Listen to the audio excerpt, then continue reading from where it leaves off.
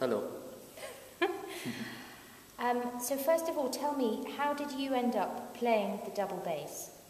When I was 7 years old, my father always wants that I'm playing bass. Right. He always wants that I'm a musician. So. Was your father a musician? My father is a guitar player. He's a teacher. He quite good player. So it was his dream that I'm a musician. So when I did an exam for my special music school, they told me that I don't have any intonation, and they put me on a double bass. Yeah, and it was experiment of my teacher, because if you're 7 years old, you can't play big bass because it's quite huge. Yeah. So the experiment was that my teacher take a small cello, put bass guitar strings on it, and that's how I was learning for my first 4 years. And then, when I was 50 years in the school, they wanted to kick me out because I didn't do anything. Oh dear. Yeah. Then when I was 12, it was 6th year, I started to play in a student orchestra. Right. And I really enjoy, and that's actually the first time I really started to practice bass and play. And after 2 years, I already was working in my orchestra in Kazakhstan. Wow, that's pretty quick progress. Yeah.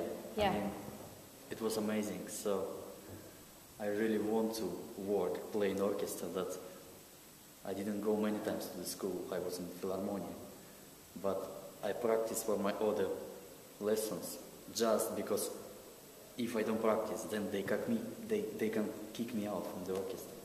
So I was doing everything just to play in the orchestra. You've been playing Kusevitsky Bass Concerto. Long time actually. Long time. I did with orchestra before, like 3 times, and I mean it's a famous orchestra, famous concerto, and normally you play for all auditions for all orchestra. Okay. And is that because it's the only bass concerto? No, it's not. Only. That's a joke. It's one of. one of many. Why do you like playing Kusevitsky? Can you give us just play 1 or 2 notes? Why I like.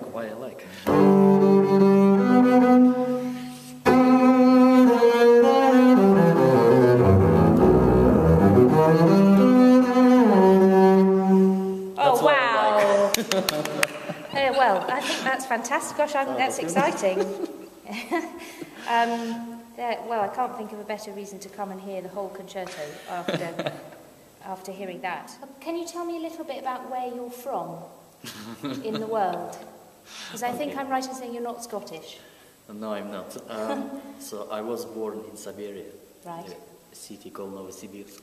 Right, a long way away. Yeah, so I was living 6 years. Then my parents moved to Kazakhstan, and I was studying in special music school for 11 years in Kazakhstan.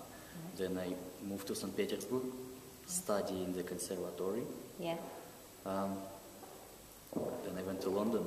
Right. Studied 3 years in London, and then I got a job here, and I'm not a student anymore. Great. I'm